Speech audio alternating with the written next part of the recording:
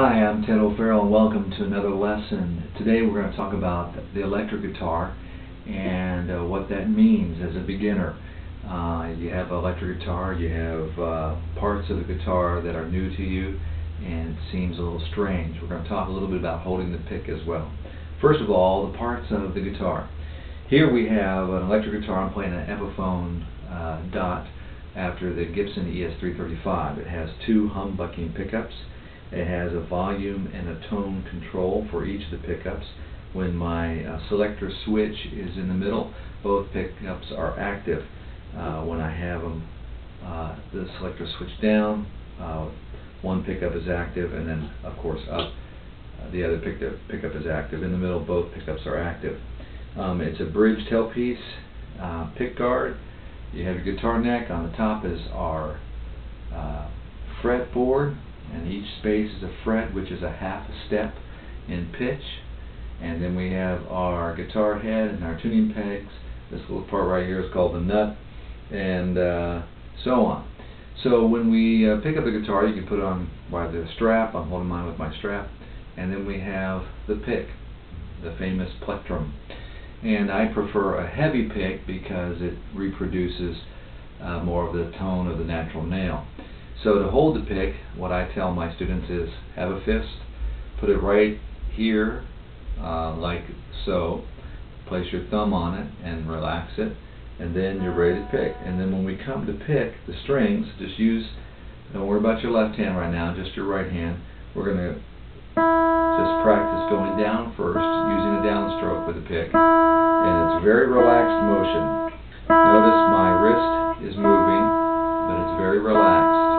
Everything is relaxed. It shouldn't be tight at all. And then once you get that downstroke, you can try all strings going down individually, and then you can practice doing the upstroke with the pick. Now when you master that step, then do both. Do alternating picking. Down, up, down, up. Okay? So that would be like this.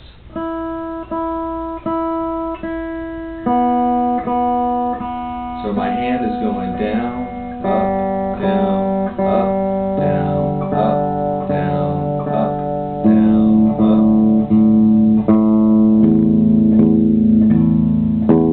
And you can practice that going down the strings and up the strings open.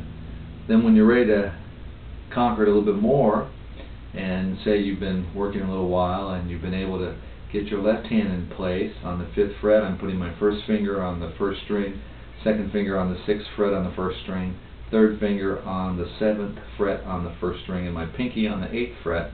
So I get that placement there, and I can practice that. Up and down, then lift up my pinky, lift up my 3rd finger, 2nd finger, then 1st finger, and then I'll just go ascending again.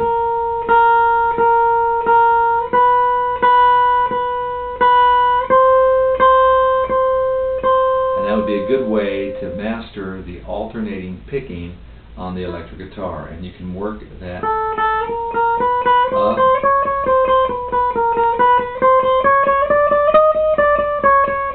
and so on, all the way up to the 12th, all the way back down.